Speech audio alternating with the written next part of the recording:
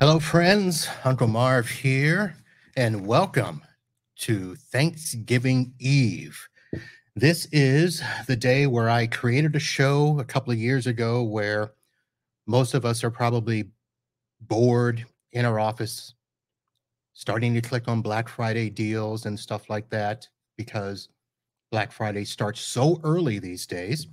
And I thought, let me do a show where we can talk about gadgets and gifts and things like that. And maybe I can use it as a way to have some of you support the show. So that's what we're doing today. I thank you for joining us. If you're in the office and skipping work, yay. If you are at home or in the car traveling already, I hope that you uh, have a good trip and have a safe holiday. So that is what today is. So I do need to let everybody know as we start off the show here that this show, we're going to have links to products. Most of the products we have either used or own. Some of them maybe not. We've either talked about them or sharing them. Some of those will have links either in the show today in the YouTube or Facebook groups or on the show page when you go to click on them. And some of them are affiliate links, which means if you make a purchase using that link, we may get a little bit of commission. That's what helps support the show. So I hope that you use the links that we provide and you don't have to spend any more money to do so. That is just a benefit of being an affiliate through Amazon or some of the other affiliate programs. So just the disclaimer ahead of time that that's how things will be going. Now, I will say that whatever pricing you might see is not guaranteed. We're just hopping onto the web page to see what they are. So that's what the prices are now. Uncle Marv is not guaranteeing you the lowest price deal or anything like that. But we are going to talk about what's out there, what you may be thinking of getting for your friends, loved ones, coworkers, and might have some tips on how to make Black Friday shopping easier. So that's what we're going to do today. If you've seen the promo, you see that my good friend Eric Pinto will be joining me again. He will be on the show a little bit later. I have a new friend to the show, Erin Lawrence, that'll be coming on. And we have Dan Clipley from Net Ally because they are the sponsor. And I got a new toy. So we are going to be talking about that. This is the AirCheck G3, and this is the newest in the network handheld testing tools that will go out and test, analyze, and even help you survey wireless networks for clients. So we'll be talking about that a little bit later in the show. And the reason it's so shiny, folks, I literally got this yesterday, and we'll be talking about that real soon.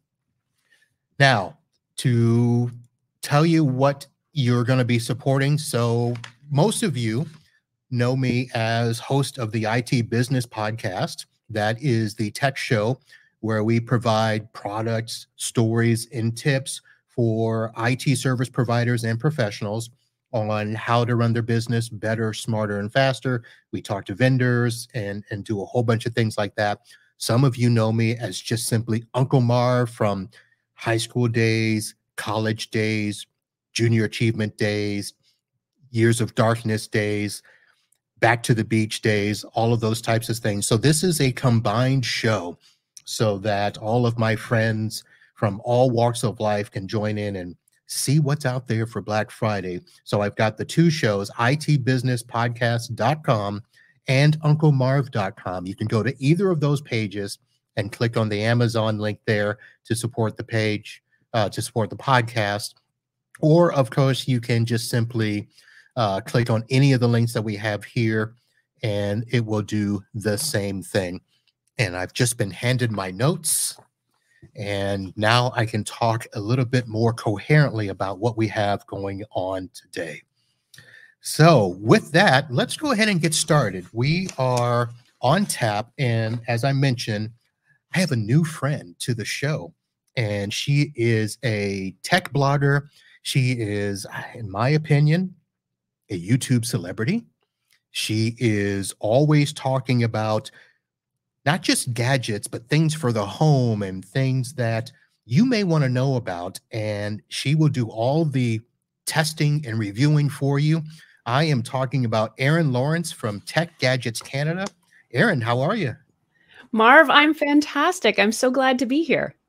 Well, thank you for coming on, and thank you for, stepping out on the limb. I know this is a new endeavor for you and an unknown as who is this Uncle Marv guy reaching out. But I've seen you out and about. I've seen you on some other podcasts. I've seen your YouTube channel, and I've even purchased some of the things that you reviewed, although I purchased them before you reviewed them. Oh, I should be consulting you then for some review advice. So let's explain a little bit. You notice I skipped right on over that because I am not the home gadget geek type person. We have very few items in our home. As a matter of fact, do you see that black thing behind me? I do. It looks like an Amazon Echo. So for those of you that are listening to the audio version, I am pointing to the original big black thing that Amazon sold that you could say, "Hey, Amazon," or the other lady's name. Don't say it, Marv. You'll set off everyone's Echo. It's been unplugged for like 2 years. It's a prop. That's even better. It's a prop now. So yes, for those of you that do know, I did purchase that. I don't know. It's pre-COVID, so we're going back a few years. And I thought, ooh, maybe I'll listen to it. And didn't like it at the house. It wasn't my cup of tea. So I brought it to the office and thought I just have it sitting around and maybe I'll use it and play my music, listen to my radio show. I listen to Jim Rome's sports talk show. And when I found out that all of the sites were listening, the Facebook and the Google and all these other, I'm like, I don't want them listening to me. So I unplugged it. In fact, I don't even know where the power cord is. That'll make it a little harder to use it, Marv. Yes, it will.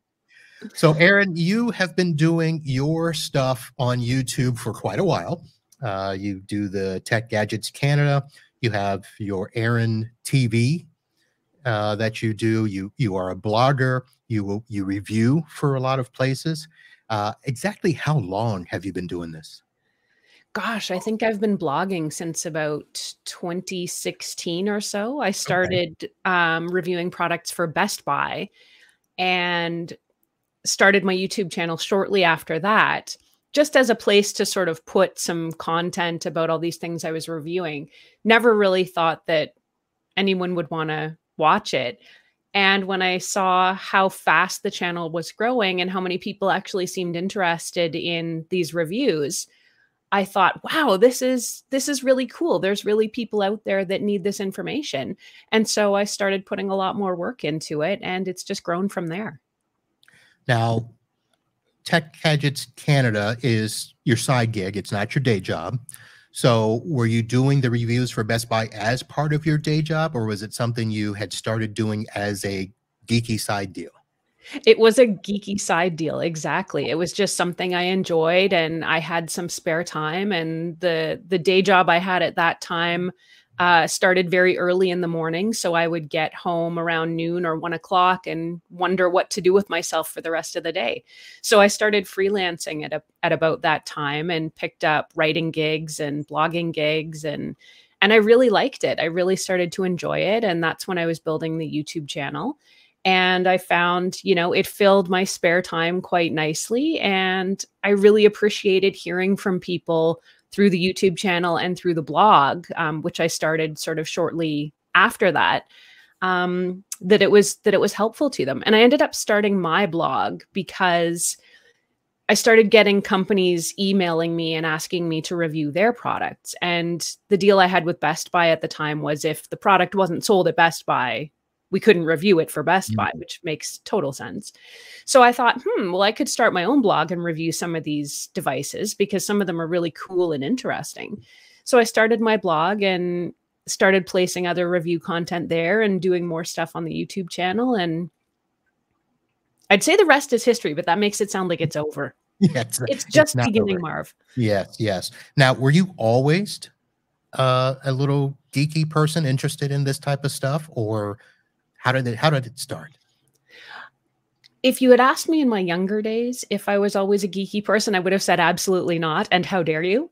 But as I've gotten older, I realized I'm really interested in science, in technology, in things like geology and gemology.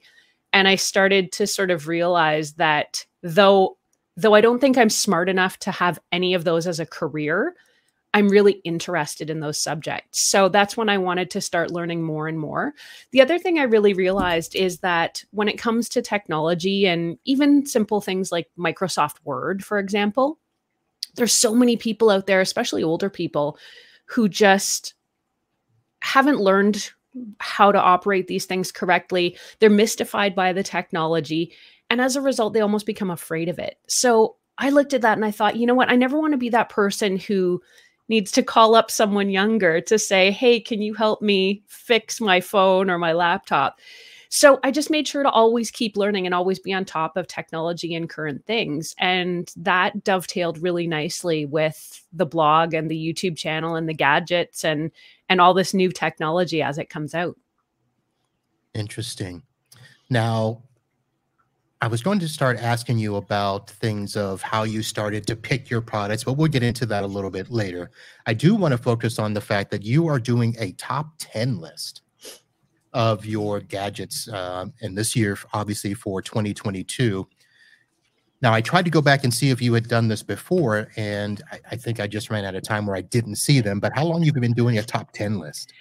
I'm pretty sure I've done one. See, that's a great question. I think I've done one for the last 2 years. This would be the third year. Okay. It's been intermittent, I'll say, because I tend to focus on those single reviews and just getting really in depth with those products. So I've been a bit probably lazy about doing things like the top 10 list. But I thought this year, you know what, there were so many great gadgets that I had the opportunity to review and some technology which really impressed me. So I thought this is the year to pick this back up. All right. And I've already put in the chat, folks, the link to her top 10 list. And if you're not listening and you want to hop on real quick, well, I didn't say that properly. If you are listening, you missed the live show. And if you're watching the live show, I've put them.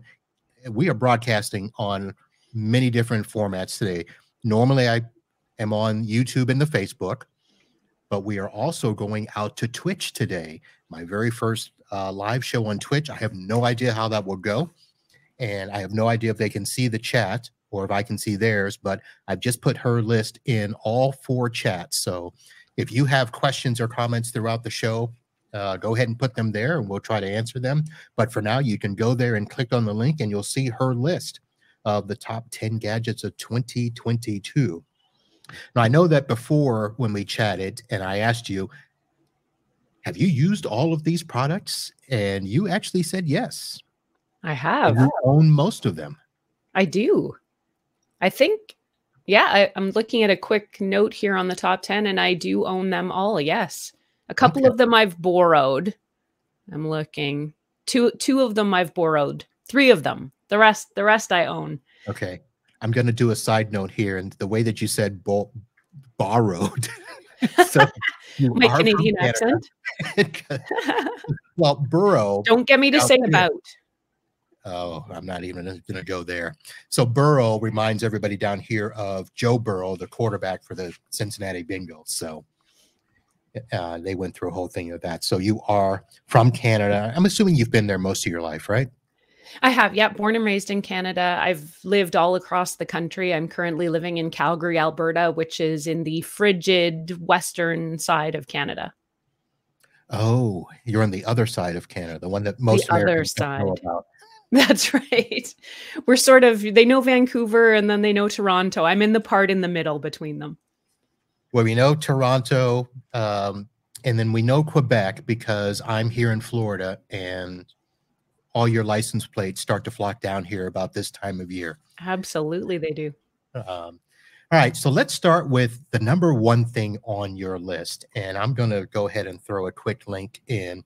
The first thing on your list is, ooh, that's the wrong link I put in there. So if you're looking at that in the chat right now, it's an ugly link. And as a matter of fact, it doesn't come up on some of them. So I'll do a new one here. But the first thing on your list, a Samsung 55-inch frame TV. That caught my eye because we just purchased a TV about 4 months ago. It was a Samsung. It was 75-inch, and it was Nice. QLED.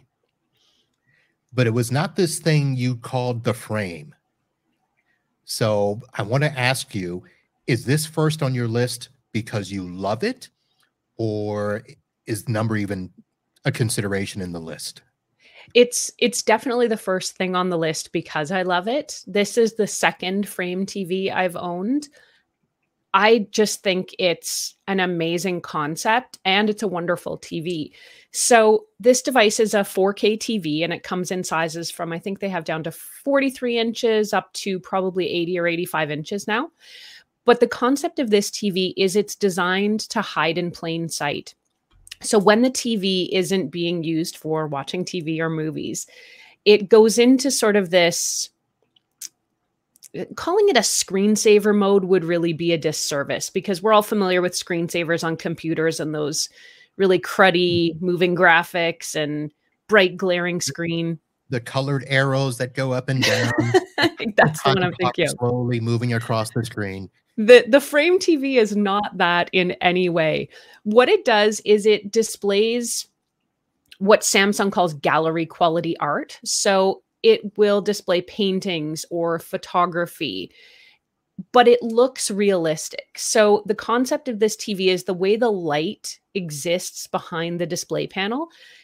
It's easy to believe that it's actually a piece of art because it doesn't have that bright TV glare. It has a light sensor in it, which will adapt the brightness of the screen to the ambient light in the room. So if your room is a bit brighter, it will get a bit brighter to compensate. But if it's, dark and evening in your house, it's not going to be this flashing TV. The art is beautiful. The photography is stunning. There's all kinds of different styles for everyone.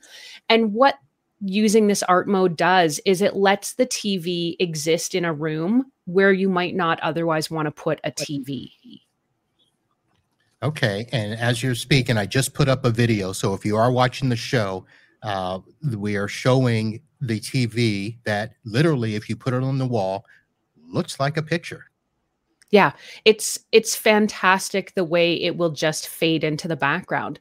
So one of the things, I never wanted a TV in our main living room just because we have a TV room and a place where we can go.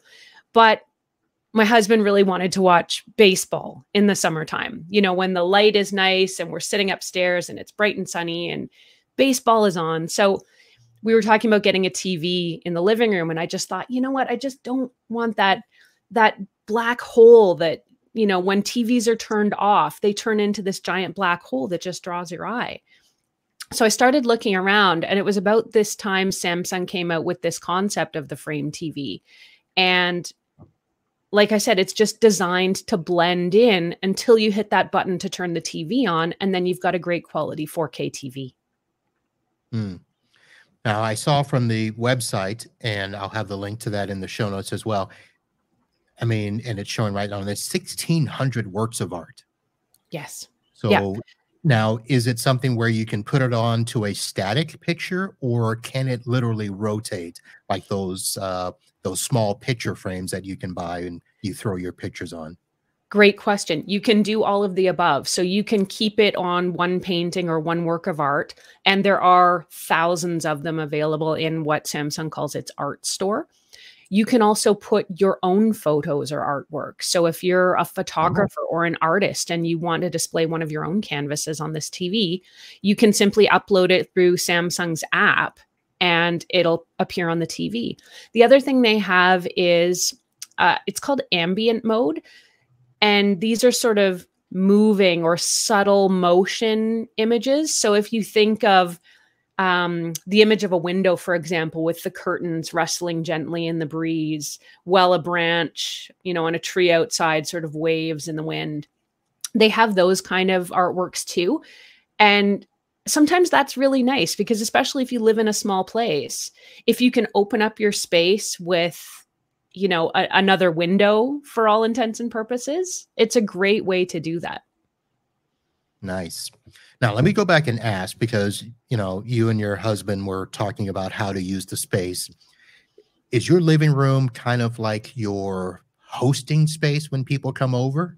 And that's why you didn't want a big black screen when you're not using it sitting in there? Exactly. We have sort of an open concept kitchen living room, and that is our main entertaining area. And, you know, the other thing about a TV tends to be you need a piece of furniture to put it on, and it takes up a lot of space. And the other appealing thing that I found about the frame TV is that it has this, I think Samsung still calls it the no gap wall mount, but the television will hang on your wall just like a painting. So it's not as though you've got to get one of those metal wall mounts and then attach it to the wall mount, and then it's on this articulating arm and you're going to, you know, move it around and stuff. The way it hangs, it's completely flat. So it legitimately looks like it's art hanging on your wall.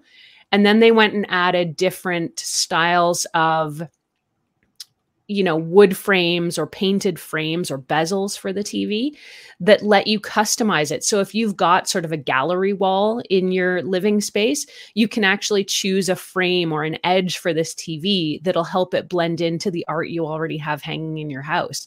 So it really creates this illusion of just being art in the house. And I can tell you from experience, I've had so many people, like you said, Marv, be hanging out, you know, we're in the living room, I'm entertaining, we're having a glass of wine. And after an hour or 2 hours, somebody will turn around and go, is there any chance that is a TV? And I'll grab the remote control and turn it on. And they're blown away every time. Okay, so I was going to ask you, does anybody actually notice it and think that it's a TV? Because the video showed that you can get all different types of frames that really make it look like a picture. So Yeah. I have to imagine. Legitimately have fooled so many people, and they're blown away. All right. Now, what type of art are you putting on there? Is it art, or are you putting your pictures up there? I like to change it up. I try and change it up every week. So I have put my own photographs. If I've taken a really nice vacation photograph, I've put some of those up. The TV has some really great sort of current modern artworks. We live in a bit of a mid-century home, so sometimes it's nice to have some more mid-century styled art on the wall. I also really like, this week I have some of the ambient mode art up. And what it is it's an architectural thing. I don't even know how to describe it. It's almost like you were zooming in slowly on a really cool building, and then sort of the building just, you know, disappears, and then a different building comes in. But it's very, very subtle. So you'd have to be sitting there for, you know, 5 minutes to even detect that it's actually moving. And every now and then a plane in the sky will go by. So it's just very, very subtle. It's just something really nice to look at, and it adds a lot to the room for me. All right. Now, was that something that you knew when you did the first preview and you were able to show, or is that something you found out a little bit after the road? Like, oh, I didn't know it could do that.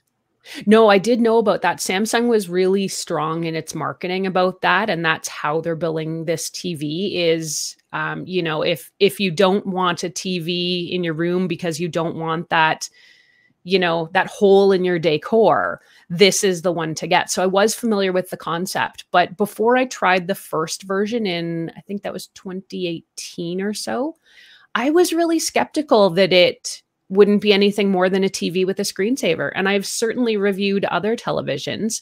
I don't want to knock on LG, but LG has a similar concept with one of its TVs. But their art mode does actually look like a screensaver. It's got that bright, shiny screen. It's got the really bright light because, you know, that's the technology they've included in their television to make it super bright for watching movies and playing games. But it's not conducive to that art mode so much. Right. So I've seen the competitors and tried them. And for me, nothing beats the concept of this one. And that's why it's my top pick. All right. And it is a true 4K QLED television with vibrant picture. So the TV that we got is just phenomenal. So I wish we'd have known about the frame concept when we got our, although it probably.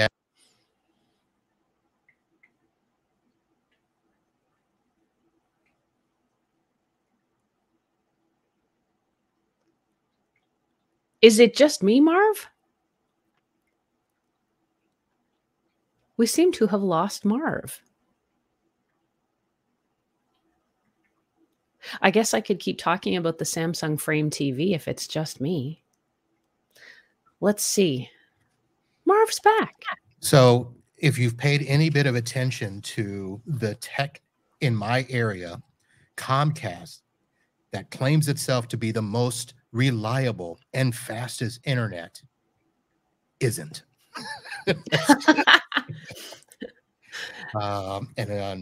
Sorry about that, folks, but it happens. Live internet, live TV. Yep.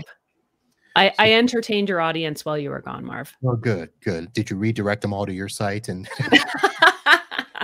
no, I was about to start telling jokes if I ran out of things to say about the Frame TV. But fortunately, you're back. I'm back. All right. Well, why don't we do this, because we're coming up on a break and I want to get our sponsor in. So I'm going to put you back in the green room, and I'll have you back because we have more to chat about the top 10 list and about Erin Lawrence TV. Definitely. We'll see you soon, Marv. All right. We will see you soon, folks. Going to play just a quick little video here and we'll do the swap. Ready to be a boss? Test, survey, troubleshoot, and map Wi-Fi networks with the AirCheck G3 wireless analyzer. Super fast, portable, rugged, and for any skill level. Ready to add some cool to your kit? Check us out at netally.com/aircheck.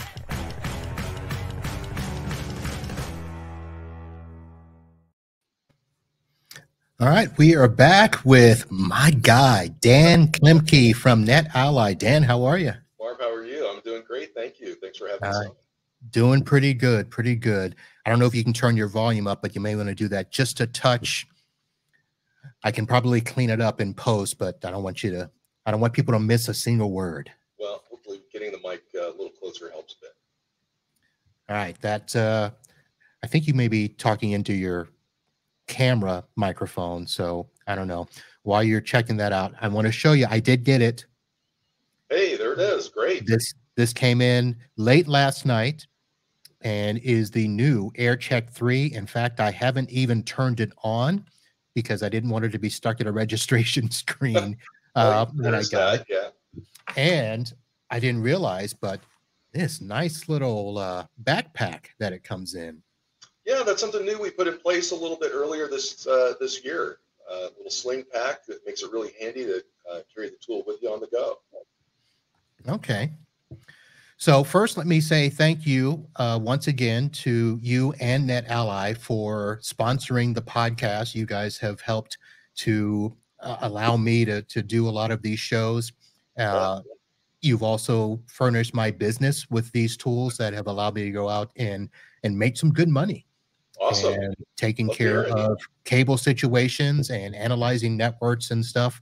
And, you know, ever since, it's been a few iterations of the product, but I started back when it was Fluke and through all the changes, and you guys have stuck with me. So I appreciate that and want to say thank you. Hey, you are most welcome. It's been great working with you. All right. So let's first start with the questions that everybody's going to ask. What makes this so much better than the G2? Okay, sure. And I know that most of the features are enhanced. They come out of the Etherscope, and of course Wi-Fi 6, which is out there now. Yep. So what are some things people need to know? Yeah, well, that is the big difference between the AirCheck G2 and the AirCheck G3 is the addition of the Wi-Fi 6 technology to the product. So that's Wi-Fi 6 wherever it exists, whether that's in the 2.4 gigahertz band, 5 gigahertz, but also the new radio is a 6 gigahertz radio, so we have the 6E or that extended range, so we can also handle the latest APs that have the 6 gigahertz radio capability. So that, of course, is the biggest difference. But also, I think one of the things that for those who are familiar with our tools, you know, we we've come up with a system of having a series of standardized apps, our own apps using our own hardware. So if you're used to using one of our tools like an Etherscope, you pick up an AirCheck, you're using effectively the same apps. So training is easy, transferring from one tool to another easy. And just in general, a lot of added power in the AirCheck G3. The other feature that is new to the Wi-Fi test instrument is discovery. Now, discovery means you can actually not just listen to the devices that are transmitting in the air, but we can actually start talking to your infrastructure and pulling information about who else is on this network, where they connected, and actually draw a topology map of the wired network as well as the Wi-Fi network. So a lot of great advances in the latest technology. All right, so I just turned mine on. Hey, there we are. Trying to do it without the glare, yep. But it's the familiar screen with, so yeah, discovery on the AirCheck. Pretty nice. Now, if I can share my screen into the show, I can actually show what you can do with that. Is that all right? Sure. Yeah, go ahead and put that in there, and I'll throw that up. And while you're doing that, oh, yep, here comes my Ally Care activation code. So we'll have to talk about that. There you go. And so the good thing while you're putting that in there, so the auto test, obviously, for people to be able to test and verify, that the Wi-Fi is working, but the Wi-Fi air analyzer, so knowing, everything that's around us, and there on the screen looks like the result of a auto test. That's an auto test results screen. This is a unit that we have in a test network here in our Colorado Springs network. So that's the auto test, and I'll just click back to the home screen so you can see all the different apps. In auto test 2, just to point out a couple of the other capabilities, we have in here also a test called the air quality profile. I always like to point that out because usually when a technician or engineer has to troubleshoot a problem, people are complaining about Wi-Fi, you need to get a real quick look at, well, what's happening on the network right now. And that's what air quality profile does. It actually quickly goes through and scans all of the channel and tells you, do you have any problems with excessive utilization? Do you have co-channel interference? Do you have adjacent channel interference? And are we exceeding any of the thresholds that might make those problems be the source of the issues that your users might be experiencing? So Wi-Fi auto test and the air quality test, fantastic capabilities. But I want to drill into that discovery capability. So if I click in here, you can actually see all of the devices that we've heard through the air listening on Wi-Fi, but also into my wired network, including my DNS servers, my switches, my APs, and the other servers that I happen to have on the network. And then going over to Link Live, which is our cloud service, where all of the test results get uploaded into the cloud. This is where we can actually automatically draw the documentation or the topology map of that network, including my wired infrastructure and APs and the devices that are connected to the APs. So this is another key difference between the AirCheck G2 and the AirCheck G3. You're having that ability to not only discover your network, but to actually draw a topology diagram to know who's connected where. All right, so I just put a link to the Amazon page in the show there. And let me actually see if I can share this as well. Share screen. Yeah, folks, we are doing this live, as you can see. And screen 2, I'll just do that. And there it is. So that is it on Amazon. It is in stock. This, now, Dan, correct me if I'm wrong, this just got officially released on November 8th. Yeah, that's right. We started talking about it back in July to let people know that it was coming. And November 8th is when it became available broadly in the market from all of our partners like Amazon as well. All right. So it is available now. Like I said, I got mine literally yesterday, and it will be available there. Of course, if you can't get it through Amazon or you'd like to contact me, we do have resources where we can get you the AirCheck G3 or any of the NetAlly products through my day job there. So that is it, folks, the AirCheck G3. Now, Dan, I've seen this in a couple of places. Some places it's just the G3, in others it's the G3 Pro. Are there two different models, or is it?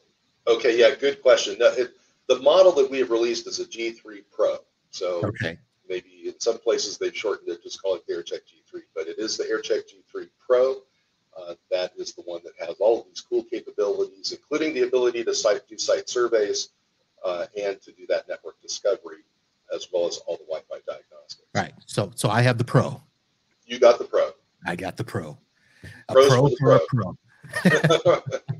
Exactly. All right, Dan. Before we go, we just had a little segment on here, but is there anything else in NetAlly land that is newsworthy that we should mention? How are things? Well, you know, this is the biggest news with the AirCheck G3 coming out. We're always making enhancements to our Link Live cloud service. That's where you saw that topology map being drawn. Our engineers are constantly coming up with new ways to make jobs of network professionals easier. And a lot of that happens in Link Live because creating documentation tends to be a pain, tends to be difficult when you have to do it manually.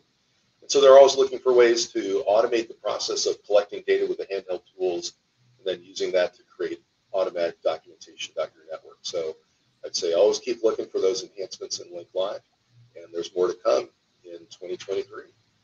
All right, Dan, I appreciate you taking a few minutes to hang out with us as our sponsor. And again, thank you very much. I'll look forward to 2023 doing some great things. You got it. Happy Thanksgiving, and we'll see you next year. All righty, folks. We'll be right back.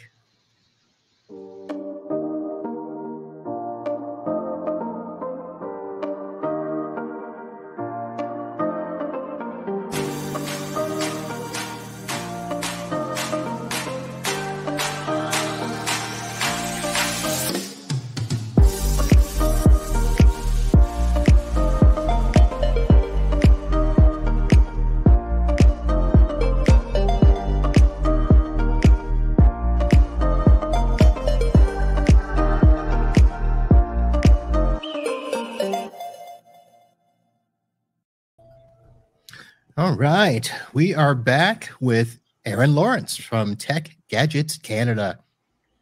Hello again, Marv. Hello again. All right, now you didn't go and tweak your top 10 list while we were. I did not. No. Okay. Maybe next year I could do a top 20 though. A top 20. A top 20. We'll have to make the show longer then. Well, all right. We've got time to plan. Assuming you'll come back. I'd love to. In the meantime, so let's go back. So Tech Gadgets Canada and your YouTube channel. So those are separate. And you had mentioned that when you were doing this stuff for Best Buy, that you were starting, the separate blog so you could do those other products and stuff. So are they completely separate? No, they're actually, I would say they kind of go hand in hand. They're yin and yang. Yin and yang. No, because they work together. So the blog and the website, which is techgadgetscanada.com, is where I post written articles about all of these gadgets and the full reviews. And we've got some additional features there on the website. We put together sort of a pros and cons list of some of these gadgets. We have easily accessible links if people want to take a look and shop. The YouTube channel, on the other hand, is more, I like to call it more show and tell. So it's one thing for me to talk about the Samsung Frame TV like we did in our last segment, but it's a whole nother thing for you to be able to see how it actually works and to take a look at that video quality and to see that art mode in use in my home. So that's what the YouTube channel is designed to do, is to give you that visual representation and to really show my experience with these products. And I really hope that it gives people a sense of how these gadgets might operate in their own homes. All right. So I have the link to that as well in the show notes, folks, that you can go there and see Erin in all her glory. You called me a celebrity earlier, Marv. I don't know about that. Listen.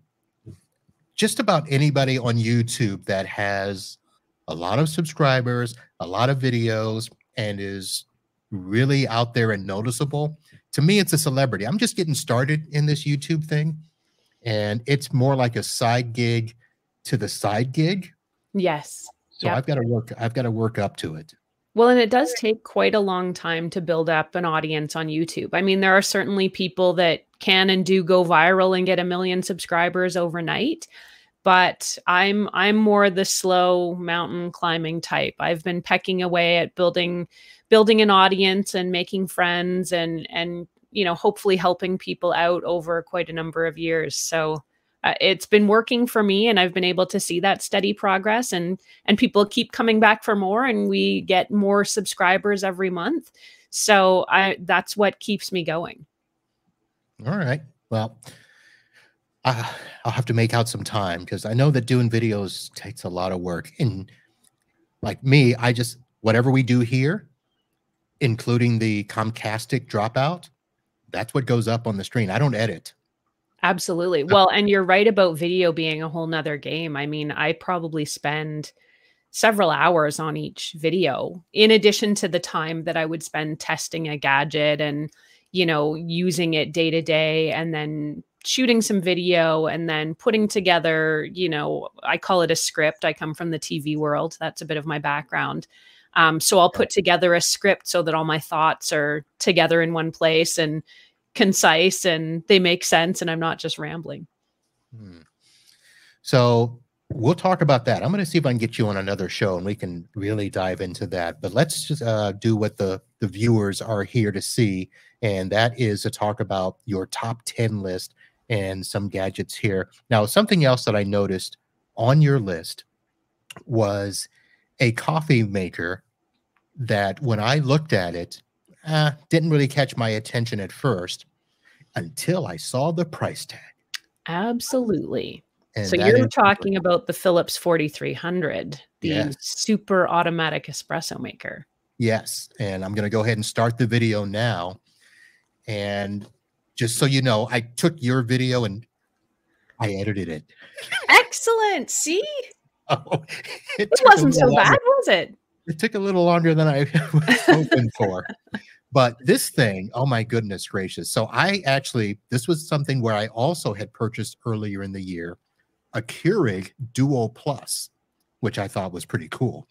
But this thing, I mean, tell us about this thing. When it says automatic, it looks like it's, you know, start to finish automatic. It is. It's absolutely true. So this is what's called a super automatic espresso machine. And the concept here is that, you know, for anyone who's ever been to Starbucks or their local coffee shop, and you've got the barista and they extract the espresso and then they blend it with the milk, and, you know, that can take time. And certainly if you're doing that manually, it is quite the art. I had a manual espresso machine for a long time, and the espresso you get out of it can change on a day-to-day basis based on how humid it is, if it's raining, if it's too cold, if your beans weren't roasted correctly that batch. So it can be a very finicky process. A lot of people really love it, and I did like it for a while. But, you know, some days you just want to wake up and you just need that caffeine. So I started researching these super automatic espresso machines. And what they will do is take care of all of the tasks related to your espresso or your espresso drink or your latte for you. So that's everything from grinding the beans to tamping the espresso down, to doing that high pressure extraction, and then even cleaning up after itself. And of course, it will also handle steaming the milk for you as well. So it's everything in one medium-sized package. That to me sounds like work. Even though you didn't think what I said before was work. Well, I mean, all of the stuff you mentioned, it's still, looking at the video, it still looks like work. Well, it may sound like work, but in the end, it's actually not work. What the video was just showing, for those who could see it, it's a simple button press. So whatever drink you want, let's say you want, you know, a basic double espresso, push the button and it comes right out of the machine. If you want something like a cappuccino, it's a different button press. And then, you know, you can walk away, come back, and you have a full, fresh cappuccino just waiting there for you. So it's actually quite easy. It's extremely user friendly. This is why I put it on my top 10 list here, because it's basically goof proof. You can't make a bad coffee drink using this machine. And that's what I really appreciated about it. But at the same time, if you're one of those coffee people who has to have things a certain way, a certain temperature, a certain volume of espresso, 50 milliliters instead of 60, you can do that with this machine. It'll allow you to customize some of that so that you can have your coffee exactly as you want it. Okay. First of all, if I've got to measure coffee in millimeters. Some people do, Marv. Some people do. So let me ask this, because I like coffee, but if it's got like weird names to it and doesn't sound like coffee, or when you say something like basic double espresso, that doesn't sound so basic. So let me ask, and I'm going to try to say this in the nicest way possible.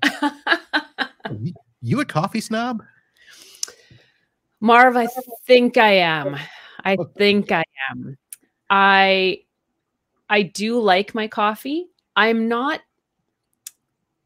I'm just going to own it. Yeah, Marv, I'm a coffee snob. I order my coffee beans from California up here to Canada. There's a great cafe in Los Angeles. And of all the coffee I've ever drank in my many years on this planet, it's the best. So I have them ship it up to me here in Canada. Okay. So let me kind of ease this for you. So I tried to be. And we went through the deal where I wanted to go and buy the beans. Now, I didn't have them shipped. I just went to Publix and, found the beans that I thought I would like, and I would grind them up and then put them in. But even that was too much work. So, but I'm a basic coffee guy. Now, for those people, I'm going to start the video over because that was just, we may run out of time. But for so the wife has taken a liking to, what is it? Cafe latte, which sounds like it's one of those types of drinks, but we still get it in the Keurig cup. So it's just a, press and go type thing. But I have to imagine that to do that is similar to what you're showing in the video, where it's pouring the milk for you. It's measuring the multi-step process. She wants a Keurig 2-step machine that does that. And I said, that's too much. But, well, Keurig actually has some good machines, and Nespresso does as well, where, if you want to simplify this process. So for you, Marv, like if this seems a bit more work than you want to put into your morning coffee, that's totally okay, because something like a Nespresso, and I've reviewed several Nespressos. They're not on my top 10 list here only because they came out before 2022, but they're fantastically simple, and they use those just simple little coffee pods, and it's, pop in the pod, close the lid, press the button, and you're done. And some of them do have the option for steaming that milk and heating that milk and creating that foam, that would make a really nice latte or a cappuccino. But it is even easier than this because you don't have to go that extra step of adding the beans and maybe adjusting some of your settings. So it's on your list. I assume that you have this at your house. But let me ask, how did you get from just a regular coffee drinker to this? Over many years. I mentioned earlier in our last segment that I worked very early mornings. I used to get up at about 1:30 or 2 o'clock in the morning. So, that's an unnatural time of day to be starting your work day. So the caffeine definitely helped. And I would always make myself just a regular cup of black drip coffee, and I would take that to work. But once I started working those really early mornings, I found that an espresso shot as soon as I got up kind of helped me get ready for the day and at least get out the door so I could take that black drip coffee to work and finish it off there. All right. So let me stop you there and ask for some clarification, because this is where a coffee noob like me doesn't understand. When you say the shot of espresso really gets me going, is there really that much difference between a cup of coffee and a shot of espresso? I want to say the caffeine in espresso is actually less than the caffeine in drip coffee, I believe. But the thing about an espresso is it's quick to drink. So if you're sleep deprived and you're trying to get ready at, an ungodly hour of the morning, being able to have that quick shot of caffeine, and it cools quicker too, because it's a smaller volume, right? So you can have that quick shot, you can drink it quickly, and you can get started with your day. I always like to have the drip coffee. I'll sit down on the couch and I've got my favorite mug and I'll sip on that over half an hour. And it's a ritual. I don't tend to rush. But that's how I got on the espresso train. And like I said earlier, I was trying to do it manually. And I just thought some early mornings, you just don't want to be fussing with all the, the tamping of the grinds and grinding your own beans and doing all that. And that's where I got to the super espresso or super automatic espresso machines. Okay. Now, do you also do the iced coffee? Every now and then I do, but I find that I don't mind a hot coffee even on a hot day. I don't know if I'm abnormal like that or everybody else is with me, but I don't mind it so much. I'll do it occasionally. Do the iced coffee occasionally. It's hot all the time. I drink coffee. Yep. So, all right. So for those of you watching the show, I have put up on the screen my version of the advanced coffee maker, which is the Keurig Duo Plus. And we actually purchased this because earlier this year, we were hosting a family reunion. And we were not staying at a hotel where people would be able to run downstairs and get breakfast. We were staying at a townhouse style Airbnb. So we got 5 or 6 rooms in a townhouse condominium type deal. And we were responsible for our own meals. We had a full kitchen and stuff, but we bought this so that we could entertain the group there. And it does both the single serving and a carafe so that we can make a pot and have that available, but then still allow for people to do their individual cups. So that was my step up in the coffee. Great option. Great contribution. Yep. All right. So coffee snob. Let me ask you, how did you find out about these beans in California? I was down on a business trip and ended up at this. I'll tell you what the cafe is. I don't know if we're giving them an unsolicited plug or not, but it's called Earth Cafe. They'll never hear this show. Never know, Marv. It's called Earth Cafe, and I had been looking for a place to have breakfast where we might be able to spot celebrities, and this place was recommended. So we went and had breakfast there, ordered a coffee, and like I said, it was just the best cup of coffee I had ever drank. So I had one with my breakfast. I took one to go. And then I made my coworkers come back the next morning because it was so good. And we did actually see a celebrity. So we wanted to come back. And then while I was there on that second day, I purchased a few pounds of beans to bring home with me. And then when I got home and started to run low, I called them up and I said, "Can you ship to Canada? Because this is great stuff." Wow. Now, do you have just a particular bag that you get all the time, or is there an assortment? And I guess what flavor family are you in? Great question. I'm a dark roast girl, and they have 2 really great dark roast coffees. One is called Manhattan Mud, and the other is called Old Grandpa. Okay. So the first one I was going to laugh at. Yep. The second one made me laugh even harder. Yes. Old Grandpa. Old Grandpa. It's fantastic. Their coffees are great. They make, they've got everything from dark roast to medium and light and everything in between. And they'll do coffee beans or they'll grind it for you. But it's just fantastic quality. I think it's all organic and heirloom. And before I knew anything about coffee, I would have said, yeah, whatever, who cares? Who can be bothered? But, now that I know more about sustainability and how good that is for the planet and various economies, I thought, well, I can feel good about getting it trucked all the way up to Canada. Yeah. Now that you're a snob, you can That's do right. that sort of thing.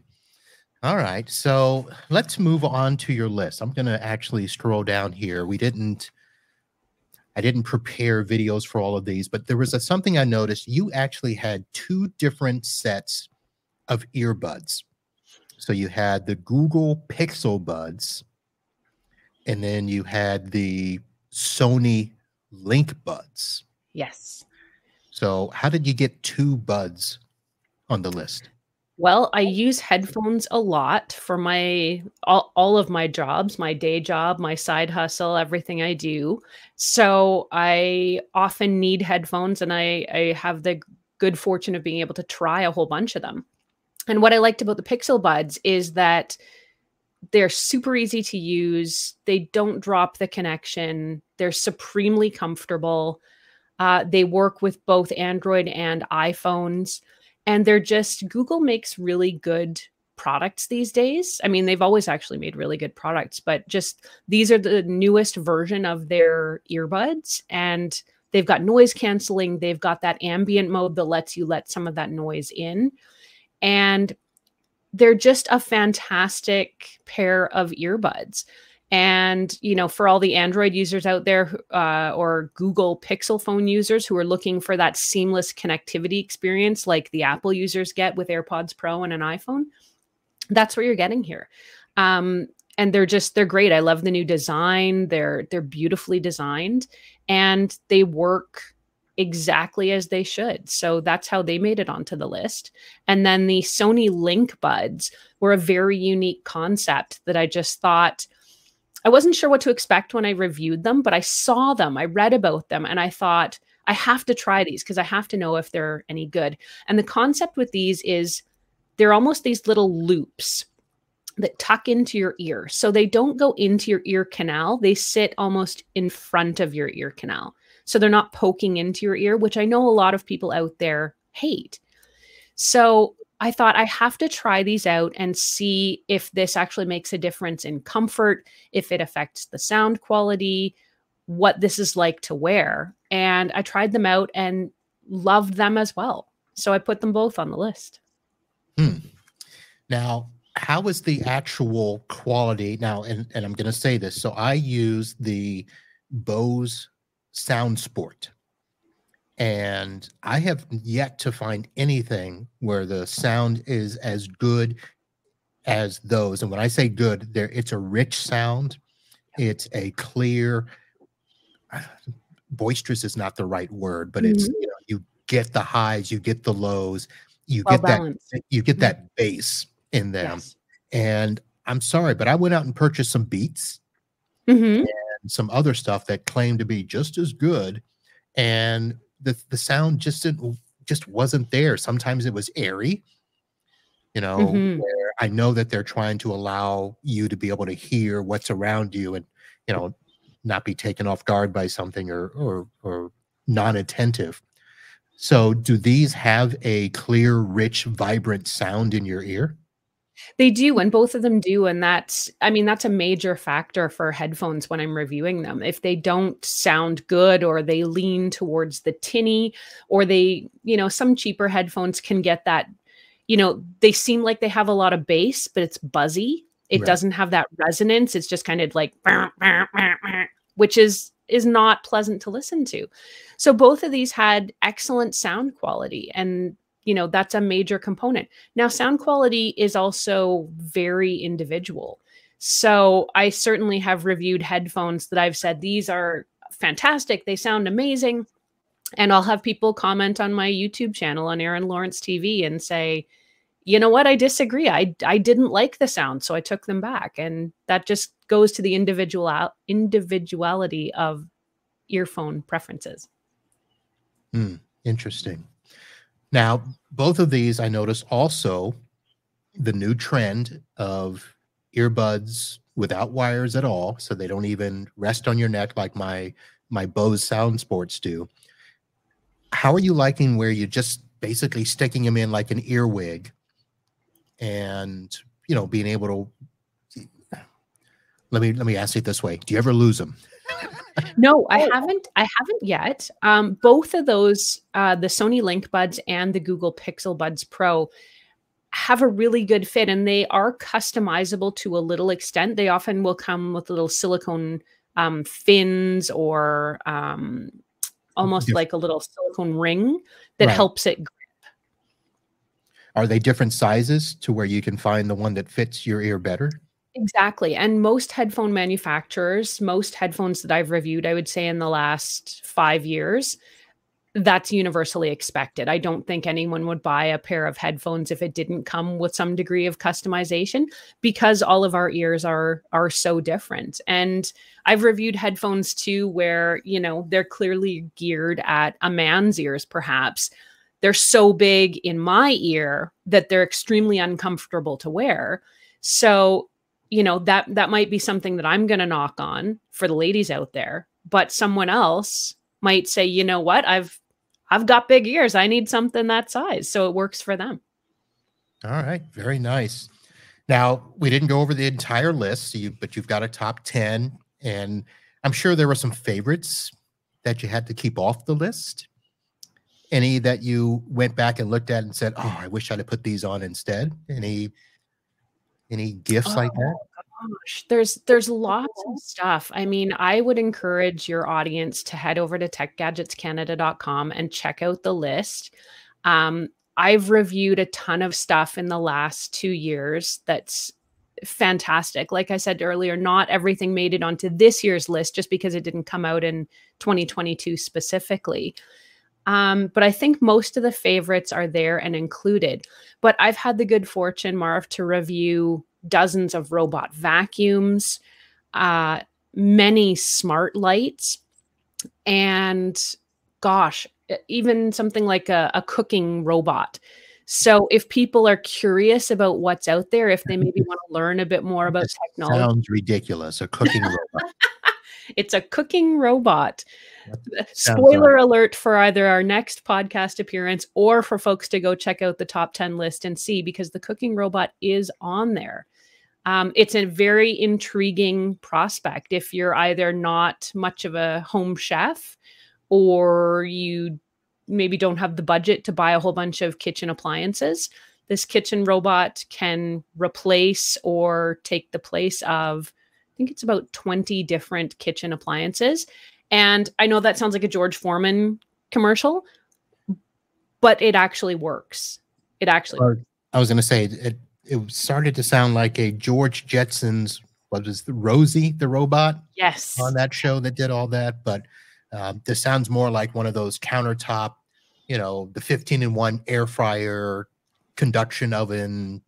Exactly. Baker. This one has a few more functions. It will blend, it will whip, it will chop, but it will steam, it will cook rice, it will make dough. It will peel potatoes for you. It's quite an amazing gadget. Stop it. We could do a whole other show, Marv, on the Thermomix TM6, which is what that kitchen robot is called. We could. All right. Well, Erin, I know that we're getting to the point in time where I had slotted you for. I will be efforting my next guest, but I don't see him yet.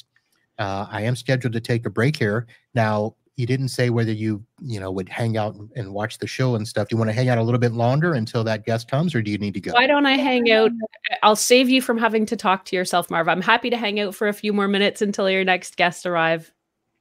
Okay. Well, why don't we do this? Let me go ahead and play a quick little break here. So that'll give us time to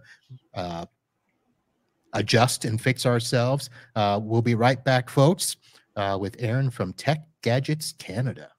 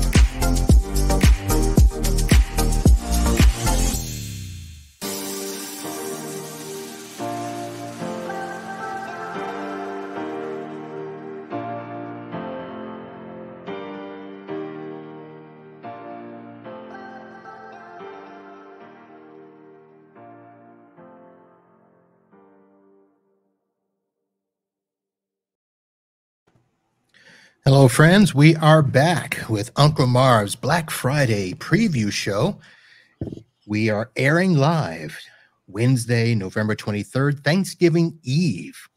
And this was a day we pitched starting last year because, one, a lot of you were at work and just kind of bored, hanging around, clicking on Black Friday deals.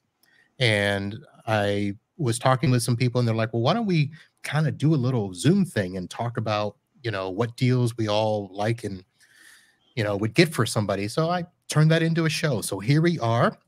This is the show for 2022. And I have Erin Lawrence from Tech Gadgets Canada on. And we are waiting for Eric Pinto with SOCSoter.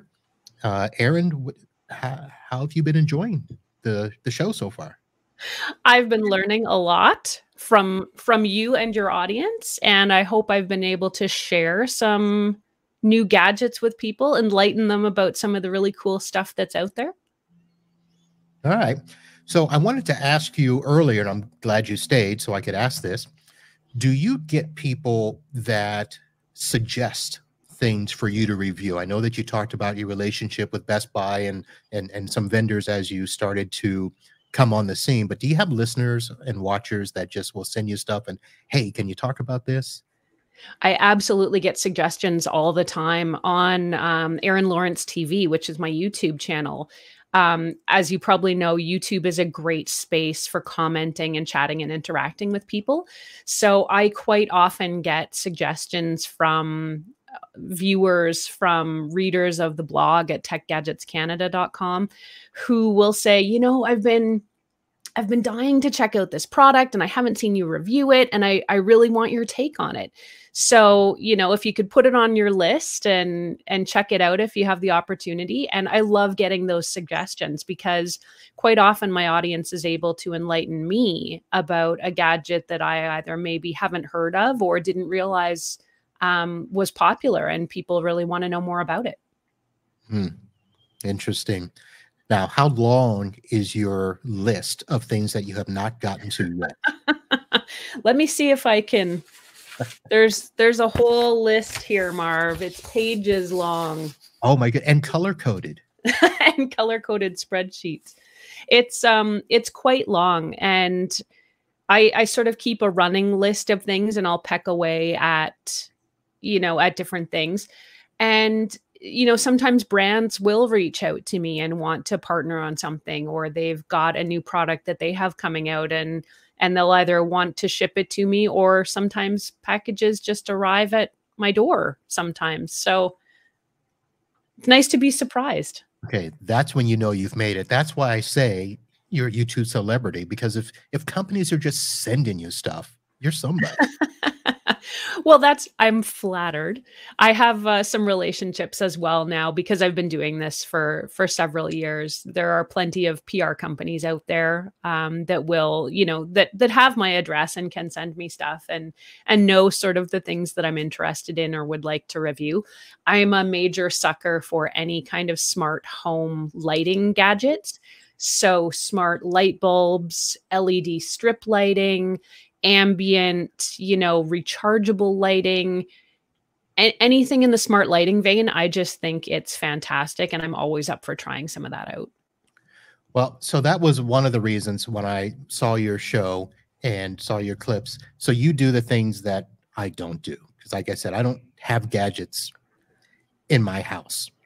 We barely have Wi-Fi. and that's just so that we can have our phones and our tablets accessible. And your podcast. Well, the podcast is at the office in the studio. So that's I separate church and state in that way. Smart. So, when you hear Tech Gadgets Canada, most people are going, oh, it's a techie show, but it's not just about, tech as we know it. You're doing home appliances and fans, hair blowers and all that stuff. Yeah, it's definitely evolved in the last few years. I had sort of a hard and fast rule when I first started out that it had to be very techy, whatever I was going to review, and it had to, have a connectivity component. And what I found over the years is that people are looking for that trustworthy, I guess, but, you know, realistic, real experience of a review of all kinds of gadgets. So particularly during the pandemic, when a lot of folks were doing online shopping and online Amazon orders, I was getting lots of requests for things that weren't necessarily connected or Wi-Fi enabled, but they wanted to know how they were. And I'm super flattered that they trusted me enough to ask me to do that testing and provide that evaluation for them. And I've been expanding what I've been reviewing a little bit over the last few years, for sure. All right. Well, Erin, I do appreciate you coming on the show today. We are going to talk again. And for people that are watching, I am putting her YouTube channel on the screen there. I've put it in the chat. For those of you that are listening by audio, it will be in the show notes, youtube.com/@Erin Lawrence TV. I don't know how the videos got on the end there. I fat thumbed it. As long as they search Erin Lawrence TV, they'll be able to find me. And I hope to see a lot of your viewers and listeners there as well. All right. Well, Erin, hope you have well, you guys don't celebrate Thanksgiving up there, do you? We already did, Marv. You already did? We're first. What do you mean you're first? Canadian Thanksgiving happened already. It happened in October. Okay, we'll have to talk about that on next podcast. How do I not know you guys have Thanksgiving in October? So. Canadian Thanksgiving. Right. See, we both learned things today, Marv. We did. And hopefully the audience did too. I led a sheltered life growing up, so I always learned. It's one of the reasons I do these podcasts. Marv, it's been super awesome being on here. I want to thank you for extending the invitation. It's been really great to chat with you and hopefully help out your audience here on Black Friday. All right. Thanks for coming on, and we'll chat again soon. You bet. All right. Erin Lawrence, Tech Gadgets Canada. Thank you for hopping on the show. All right. We're going to do a quick transition. We have found Eric Pinto. He is in the green room. I just want to let you know that this is the show where literally we just kind of hang out here and chat. And it is a show where I do formally ask that you support the podcast by going to itbusinesspodcast.com or unclemarv.com, clicking on that Amazon link, and any purchases that you make for Black Friday or Cyber Monday, portion of that will come back to the show and helps us putting out great content and stuff like that. So either of the podcast links you can do there. So, all right, let us bring in my friend, Mr. Eric Pinto, SOCSoter. Eric, how are you? I'm great. How are you, man? I am good as well. So, Eric, for my listeners and viewers, that people that don't know you, you are, where's my sheet here? The senior director. Senior director. That's what they call me. Yeah. SOCSoter is a complete cybersecurity platform built for small to mid-sized businesses and backed by a U.S.-based 24/7 security operations center. Just want to let people know who you are. We're not going to talk about that today because we're not talking about SOCSoter or security today at all. It's the holiday. It is. I'm great, man. It's the holiday. You know, I've got my basic cup of coffee here. So you were watching earlier? Oh yeah. That's why I was late because I was trying to get my Keurig to make 1 cup of black coffee and call it a day. Meanwhile, Erin's like whipping up this, black double old man chocolate. So. I was watching and I was thinking about it, and I was drinking my coffee. I was like, man, I am basic AF, as the kids would say, because this is just coffee. I don't even know what kind of coffee it is, but I do appreciate that you get yours from Publix, which is a great grocery store down your way. Yep, I do. So, Eric, last year when we were on the show, we had some things that we had talked about. We talked about the power stations, which were big, air fryers and stuff. Mm-hmm. So we did not exchange a list. No script. No script on this one. We are flying blind here. So what do you have this year that catches your eye? Well, I thought maybe what we should do, because I was thinking about this, because I don't have a list, and I've actually not paid any attention to what's on sale. So I was watching her list, which that frame TV. Yeah. Looks pretty interesting. What does that go for? Did we get a price on that? I think it was like $1,300 on Amazon. Let's go ahead and make sure you have an affiliate link. Uncle Marco will have an affiliate link for that purchase on Amazon. Yeah, let me go back. Make sure we get that. There's some good points there for you. But yeah, 1,300 is a little rich for my blood. I think I buy I normally go to Black Friday and get the $399, $299, 55-inch Walmart special every year. I've got more TVs than I know what to do with at this point. The funny thing about that is, there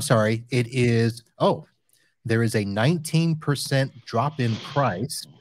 So let me quickly bring that up here on the screen and I will share that. And it is only click. So where is it? Just do screen 2. The 55-inch is currently on Amazon for $1,135.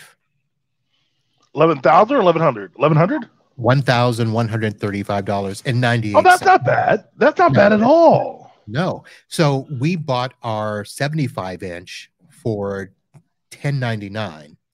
Yeah. So the 75-inch frame TV, $2,096.98. Yeah, that's getting up there, but it's not. That's not terrible. I mean, $1,100 for a good sized TV, and I think that type of TV you probably aren't doing the 75, right? You're getting the smaller one. You're putting it in, your living room, and you're imitating a piece of art, right? So well, I didn't ask her about the size that she had, but thinking about it, if you had it on your wall and it was just a painting, the big one would be nice. But if you've got it with a whole bunch of other pictures, and you've got a 12 by 16 or 8.5 by 11, this thing is going to dwarf that. So right. That's what I'm thinking. Like a 70-something inch, it seems like it'd almost be too big, right? So for $1,100 for a good size living room TV that can also look like a piece of art or look like a slightly moving window, I think that's priced well below what I thought it was. I thought you were going to say it was like $5,000. Yeah, but a 55-inch for $1,100, doable. Yeah. Well, because it's also your artwork too, right? So it's both. Yeah, and it's also a good size for a living room. I was trying not to go bigger than a 55. That's what we had, and she just kept thinking we've got to do bigger, and I'm like, wait. So the wife actually. The missus pushed you to get the larger one. That's usually the opposite. Yes, it was this. So, yeah, that's a whole nother story about how that happened. Because at first she was, didn't want to spend the money on a TV, thought I was nuts. Sure. Of course, I wanted it for the football and the movies and stuff. And then she got it, and she's like, "Oh." And then, of course, here's what happens: she gets envy. And hopefully she won't watch this whole show to get to this point. No, we need her to watch the show. I need you to talk about this later on in the house. She sees that they're out there, that people have bigger and better, and she thinks that the day job makes enough money that, well, we can afford that, can't we? I mean, you can, though. You got it, Marv. I can afford it, but just because you can do a thing doesn't mean you should do a thing. This will be the time where I remind you again that I have a 60-inch Walmart brand Roku TV upstairs that cost me maybe $400.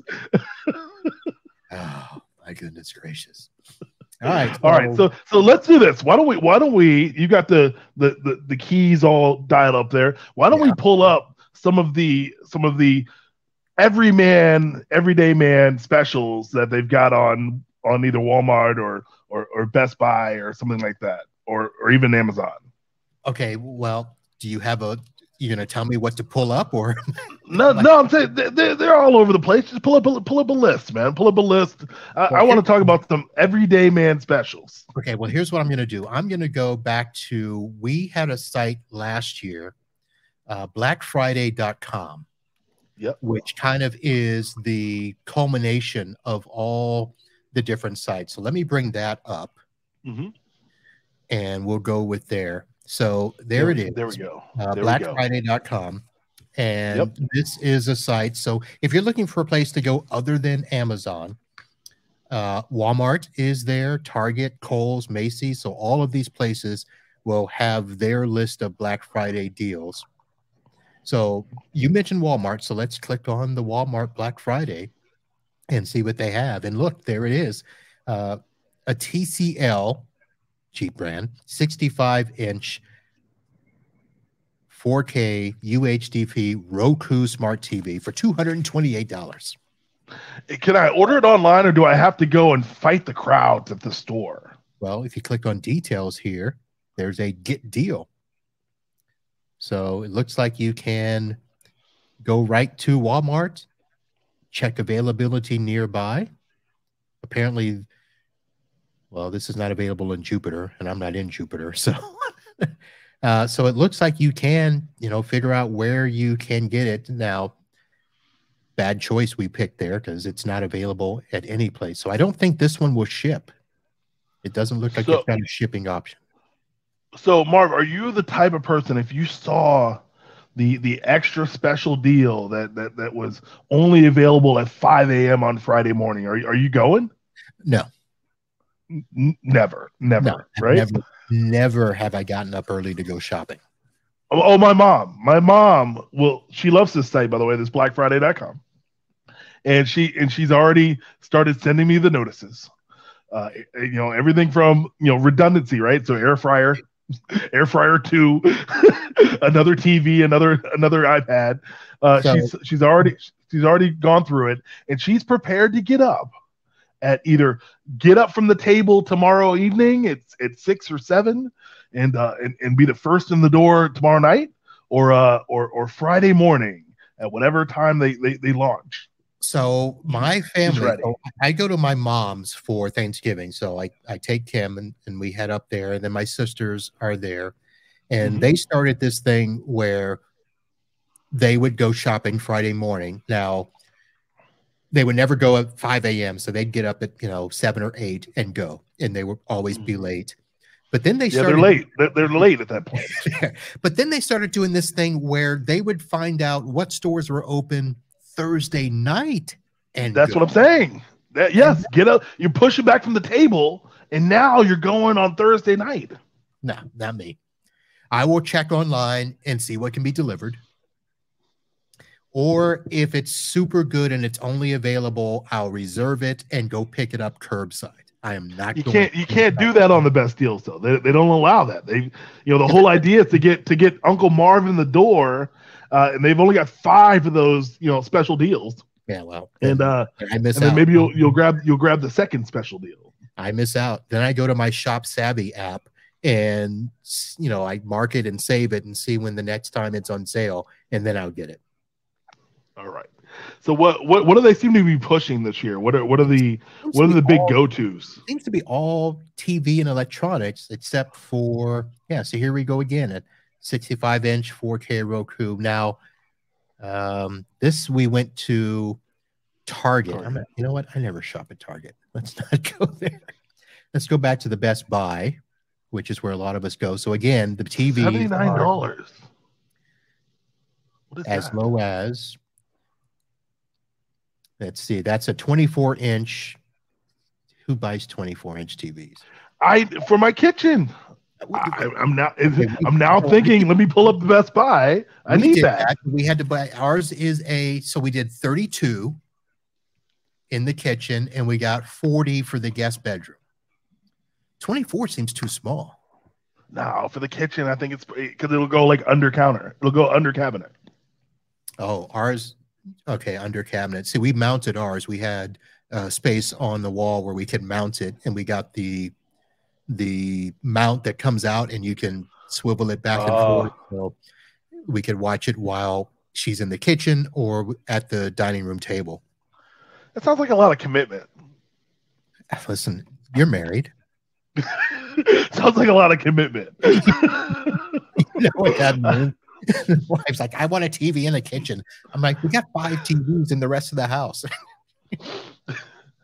All right. What? So TVs are still big. It's always TVs, though. Of course it is. So let's go where we can go by category. So in Best Buy, so Apple gifts, unique. Let's go to see what the unique gifts are on Amazon or Walmart. And my Comcastic. So, well, everyone's home this week. Yeah. So there is a Hatch Restore sound machine. Well, that looks interesting. What is that? Oh, look at this. A Premier T1 turntable system. Do you even have LPs? Well, as a former DJ, I've still got crates of records and plenty of Look at that. Of all of it. That is. I don't have my actually don't have my turntables anymore. But I've still got the records. And this is actually Victrola. Look at that. Oh. So all right. So this is really hipster though, right? So now you're gonna get this. You're gonna get. You know, how many records are you buying, Marv? Do you have the records, or now you're gonna have to go out and buy 30 records? No, and then you think. No, I mean, what are we doing with this thing? I don't even know what happened to mine. And I had, both the 45s and the 33 and a thirds. But when I was growing up, we instantly were going to cassette tape and the Sony Walkmans and stuff like that, and then we went to CDs and DVDs. So I wouldn't have had a lot of LPs, but it was just, but that's a cool thing to have. Well, that's what I'm saying. It seems cool. Like you would have it in your New York loft apartment. It's over in the corner, and when people come over, you put on, I don't know, some old 70s record. But then what? I like to listen to too much music, man. I'd have to still go to Spotify and change like 9 times. Right. So here's something that came out. I am seeing more and more of these electric scooters. Yeah. Now, we're not only old school, but we're not young enough to really have these things. Although I've seen a couple of the blue hairs down here on these things, and I'm like, are you kidding me? Are you seeing these electric scooters? Yeah, because they're getting faster, right? So, I have one like parked right in front of me. One of the older ones that when my kid was real young, and it was like 12 volt or maybe 18 volt. It wasn't very fast, maybe 8 miles an hour or something like that. But the new ones are very quick, and obviously you've seen them in the cities. But that thing right there is giving me DattoCon 2019 vibes because it was in California and San Diego, and everyone from the conference was taking these scooters around in sort of the entertainment district, and I don't know, 3, 4, 10 people were sent to the hospital and coming back scratched up. Oh my! Well, this one looks like it would do it because this 14 miles an hour. Yep. With a 16-mile operating range. So that's not bad. That's not bad for that type of money. You figure in the neighborhood, my neighborhood is one of those neighborhoods where every family or every third family has a golf cart. There's no golf course, mind you, but there's no shortage of golf carts around my neighborhood, and they all do 15, 20 miles an hour. So that thing would keep up with the golf cart community that I live in. Now, are you guys on the golf cart path? Will you be getting one yourself soon? I thought about it. I went to the e-bike. I think we talked about this last year. So I have the Super 73 e-bike instead, and that does 25 miles an hour itself. So I went around the golf carts and went right to the e-bike. So I'm trying to poke around. I'm trying to see where. So I don't. Well, here's let's see. It looks like a crock pot, and then it, of course, didn't go anywhere near kitchen appliances. So here's a Breville Smart Oven. So Aaron was talking about. I had that one. You have this one? Yeah, the Breville. Yeah. Okay, and now it looks like an oversized toaster oven. It is, but I will tell you this. I use the Breville oven, Shout out Breville. That one is that's the same one. I used that oven more than I use the regular oven. I would say 90% of the time I cook food in that oven. Okay, so I'm looking at the list of things that it has on the screen: toast, bagel, broil, bake, roast, warm, pizza, proof, air fry. Of course, we talked about that. Reheat, cookies, slow cook, and dehydrate. Yep. So that's a little bit newer than mine. So mine doesn't have the air fry built in. So I separately have the air fryer next to it, which I don't use very often.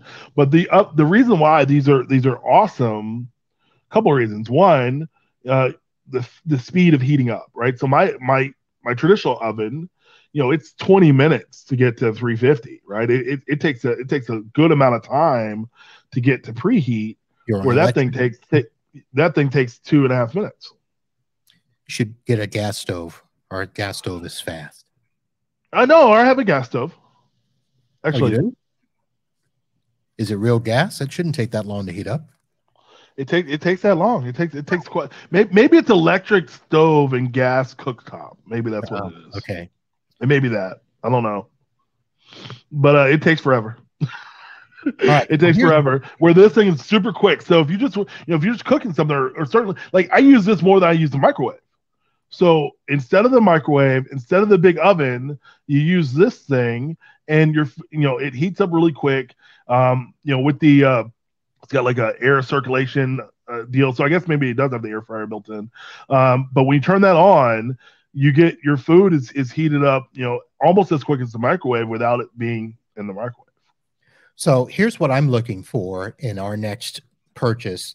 So let me see if I'll do a quick search here. So they make them with the French oven doors, and you can actually do the double cooking where you can cook multiple things at the same time.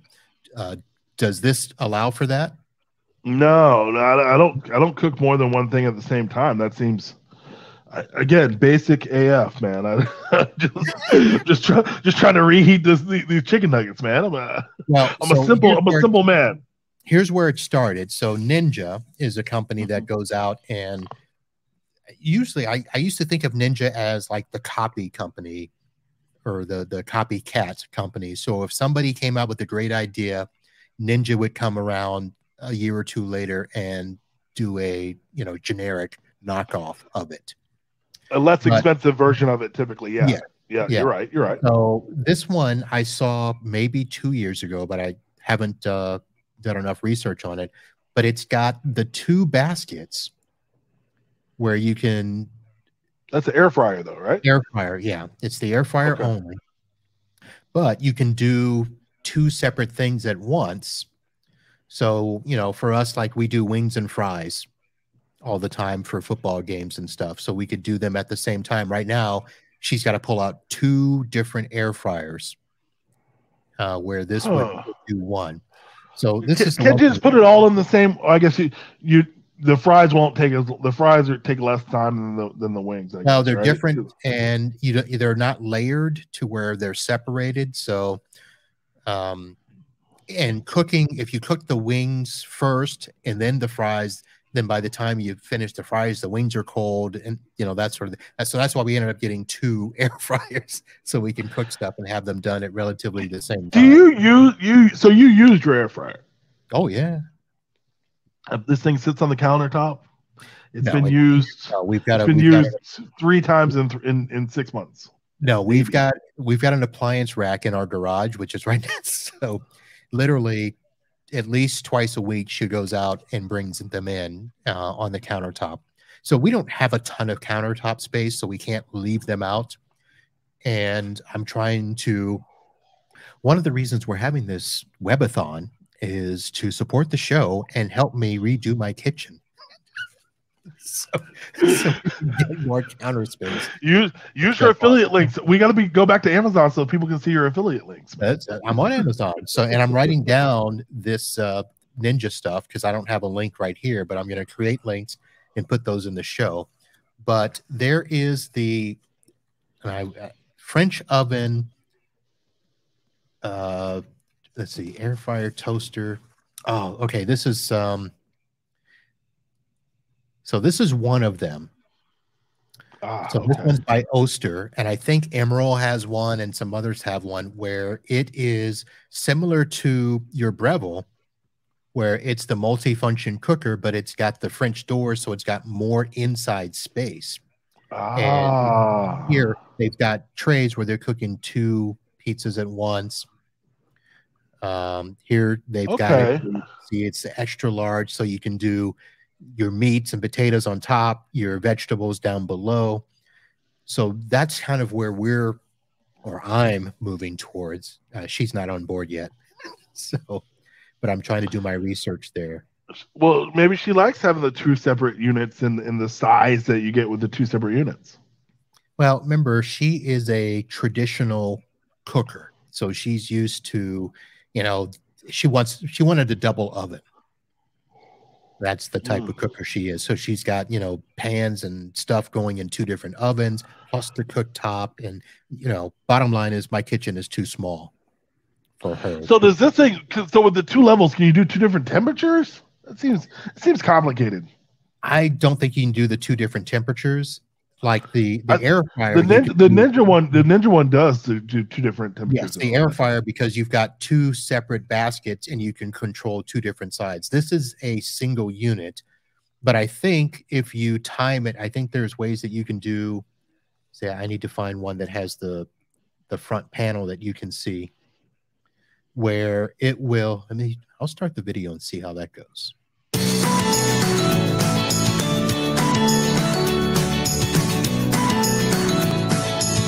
Okay, that was a waste.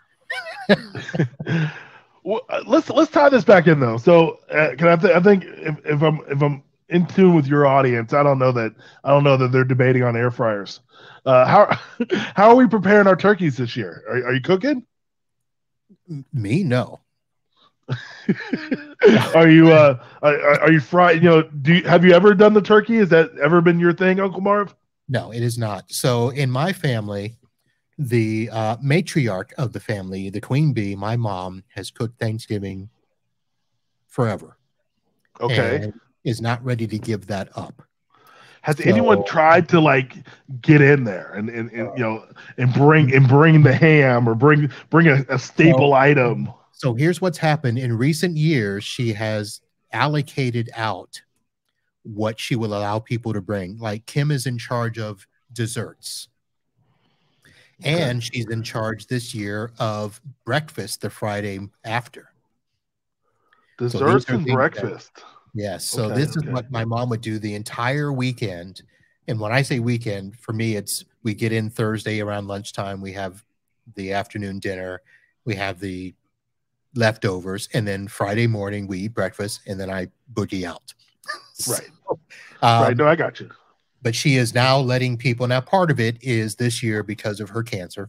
So she's not as able, she's not healthy enough to move around and do all the cooking and stuff. So she is starting to let go of that. But in years past, no, you didn't. She took care of all of the cooking of the main thing. She oven roasts or bakes or whatever the turkey. And we have all of the traditional sides and stuff. And I think Kim did a casserole one year, and I think it was well received. And Mom said, "Okay, you can't bring the casserole anymore because you can't outdo me." It was well received, maybe too well received. Too well received, yes. It got too many accolades on the table, and Mom said, "No. Move that." And maybe because I was thinking desserts and breakfast the next day, that if I thought about how sort of the hierarchy of the meal, at least in my family, that would rank pretty low. That would be like that's almost like when they tell me, "Oh yeah, just bring soda and rolls." Yeah, bring some ice. Yeah. Hey Eric, we need ice, soda, rolls. That's it. Yeah. Which I take as a slight. I can make some stuff. Yeah. So in our family, so here's what's easy about it. So my sisters can't cook. So I can cook a little, but Kim cooks better than me. So it's really between my mom and Kim. Oh boy. And so that's what happened. So Mom's not letting that up. But I have a feeling that there will be a time where Kim will start to do more, because we're basically next in line in the hierarchy. Now, Kim does, I think it works out. So as soon as we get back from Thanksgiving, she's got to start her cooking for Christmas because her family does Christmas early. So the second weekend in December, we go up to Georgia and her family meets there, and she's got to cook the whole week before to take stuff up, and then she cooks in the cabin, and that's her deal. You're in a cabin. Well, we're in a cabin in the woods, yes. Tell me about this cabin in the woods, Marv. What are you guys doing here? You don't seem like much of a camper. It's not a camping cabin, not that type of cabin. It's a nice it's a home, but it's up in what's it called? Talking Rock, Georgia. And it literally is up the side of a mountain. It's a half mile up through one. I mean, you can't take a truck up there. So my brother-in-law, her brother, they used to go to Canada all the time. Kim is from Cleveland area, Ohio, and they would go up to Canada for the summers. Part of their family owned this camp. So the camp has been sold and gone, and of course everybody's moved away. And her brother wanted to recreate that type of experience, and he is a master carpenter and can pretty much build and refurb anything house related. So he found this cheap cabin for sale, gutted it, and has literally built it up from the studs. And he wants it to be the gathering place. And right now it's just kind of equidistant for everybody. So the sister-in-law from Carolina comes over. Kim's dad and son fly down from Ohio. Kim drives up. All of our nieces and nephews on that side still live in the Georgia area. So they all come up to the cabin. There's probably, I think this year there's going to be like 18 people. That's a lot of fun. That's a lot of fun. All of them will stay at the cabin, but I mean, they're trying to make it to where they're going to have, a lot of people be able to stay. The cabin itself, I think, sleeps 15. There was like a side house built. They call it the honeymoon suite, or the baby maker, that where it's just enough for a couple to go over there. And we're celebrating a baby that was born this year, and the other child is pregnant as well. So that's why I call it the baby maker. But it's this mountain in the cabin, and they go up, and Kim goes up for a whole week, and she'll go up there because, for that many people, you got to cook and, open the cabin and do all that stuff. We go up there and we play cornhole. I'll show you. We'll do a video. I think we're doing a podcast from the cabin this year, but that's going to be on the UncleMarv.com site. And but I'm not familiar with the UncleMarv.com site. What happens over there? Marv late night or what? Separation of church and state. So, but yeah, I'll have some introductions. We'll do some crossovers. People will see Uncle Marv, and we'll do all that. So that's the cabin. So we go up there. She's up there. I think she's up there a week and a half this year. I'll fly in. So I fly in on Friday. I see my friends and stuff in the area. Then I go up to the cabin Friday afternoon, and then I leave out Sunday. All right. And we do gifts. We do gifts ahead of time. So that's another thing is, we got to do the early shopping, and Kim goes up there with a car full of gifts for all of her family and nephews and sons. Well, let me apologize to Kim for being absolutely zero help in your in your Thanksgiving Black Friday pre-sale discovery day, because I didn't look this year. But okay. But I will keep you posted if I find anything good. If I get out in the trenches with Mom tomorrow or Friday, I won't, but maybe. I've been with her before and done the 5 a.m. fights before. But if she drags me out for that, I'll let you know. And let me know what you pick up this year. All right. Now, let me ask you, do you help with the cooking on Thanksgiving? Yeah. So I cook. I cook quite a bit, right? So normally I will deep fry, because I see those. No, I've never done the fried turkey. I normally smoke the turkey. So it's normally a get up around 4 a.m. on you brine the turkey the night before in a salt bath and your spices and everything else, and then take it out, dry it out, and you get it on the smoker around 4 a.m., maybe 5 a.m., and it'll smoke through till probably 10 or 11 in the morning. And then you kind of check it. If it's ready, then you pull it off. If not, you give it time. The smoke's done when the smoke's done. But 4, 5, 6 hours on the smoke, and pull it off. And then by the time, then I'll do a mac and cheese. Typically, I'll do some greens, and everyone else brings other stuff, and that's Thanksgiving. That's the way it normally is. This year, I'm not doing that. And we're going to my sister. She's also not doing that. So I believe she's ordered and catered the entire thing. And I'm looking. That's not right. She has. I'm looking forward to it. So apparently we've got the bird, the sides, and everything being catered in. I am still doing my mac and cheese, so I'll be bringing that, and that'll be Thanksgiving. Interesting. Yep. All right. So I am going to do one last thing here as we start to end out the show here. Let me do another quick link here. So if people are just joining the video late and you're wondering what we're doing, this is my Black Friday preview show that we started a couple of years ago, and is my webathon to kind of get people to maybe contribute to the show. You're all out doing your shopping and buying stuff anyway. Why not buy using an Amazon link where you can support the podcast? I don't really ask for much. We don't do a huge subscriber thing, or I don't have a ton of sponsors. I do have some, but we can always do more and make the show better.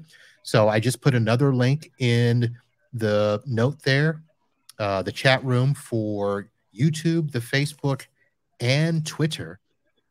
And I've got a link here to the Amazon Black Friday page. So anytime you click that link and then do your shopping, I suggest you save it as a favorite on your browser. And that way, anytime you go back, those future purchases will also come to the show. It's not a lot, folks. Don't think I'm getting rich off. It's like 0.5% for some stuff, 1% for others. If they're having a big old deal, it might be 2%. So go out and buy that 55-inch frame TV from Samsung and make it worth it there. Yeah, splurge for the 75-inch. Show this here. So the Black Friday, yeah, it says it starts tomorrow, but you guys know there have been Black Friday deals the entire month of November.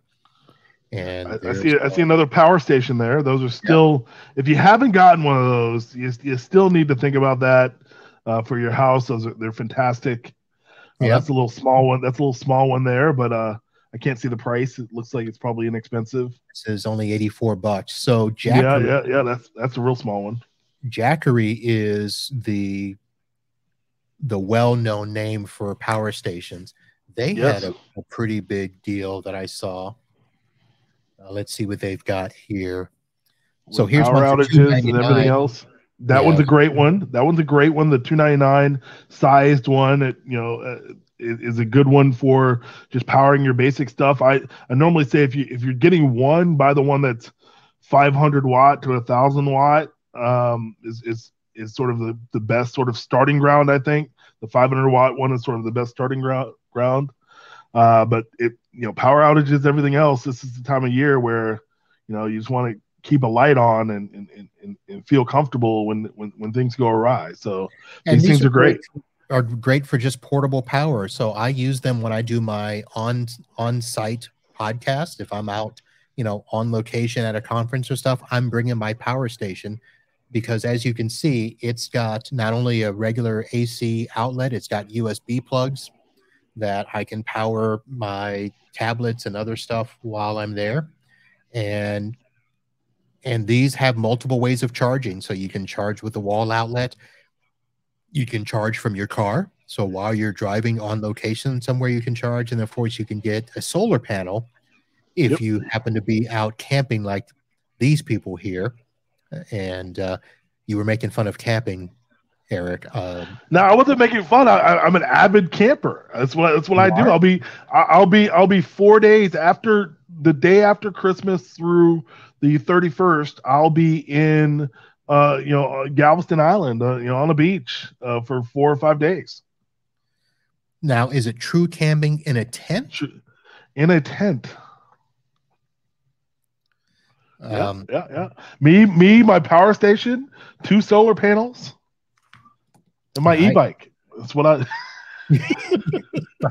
You're not gonna have your e-bike on a camping trip. I bring it every time. Really? Nice. That's my mode of transport. Mode of transport around the woods and the campsite. Now, is it a park where there's also like RVs and those types of places? On the other side of the park, they've got other side of the state park, Galveston Island State Park. So Galveston Island's south of Houston here in Texas, and the other side of the park will have full hookups and RVs, and then where we are, it's just I think there's some electrical, but it's really just basic, just primitive camping. Okay. And just for the record, we have a tent. We probably bought it 5-6 years ago. It's never been taken out of the package. Come on, Marv. Come on, Marv. Get out there. Well, Marv, this has been great. I got a boogie. This has been great. All right, sir. Thank you very much. Yeah, see you in the new year.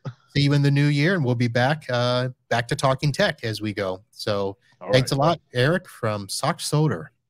Take care, man. Sir. Bye-bye.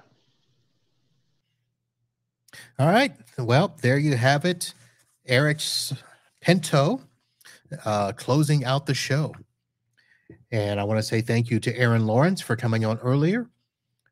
And Dan Klimke from Net Ally, the show sponsor.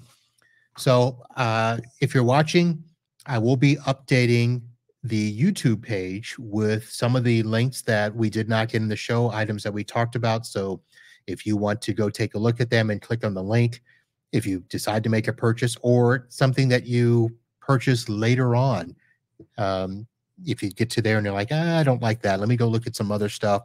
Anything that you purchase using the link would be a commission to the show. I want to say thank you for tuning in. Whether you're watching live or listening later, thank you very much. We will be getting ready to close out 2022 for the podcast. So we'll have some great shows coming up, both on the IT Business Podcast and Uncle Marv. So check those sites to see what's coming up. That is going to do it for this year. We're going to end out the show here with a quick little outro video. I want to say thank you for joining us. I hope that you will go to the websites and subscribe or follow the show so that you can catch them anytime in your podcatcher, whether it's Apple or Google or any of the podcatchers. You can click the follow button on YouTube, Facebook, and even Twitch now as we get started, and follow the show. Even when we release audio-only versions, you'll be able to find out what's happening both with the tech world and with Uncle Marv and the family. That's going to do it for now. I will see you again after the holiday. I hope that you have a good Thanksgiving, have a good Friday, and stay safe. And until next time, holla.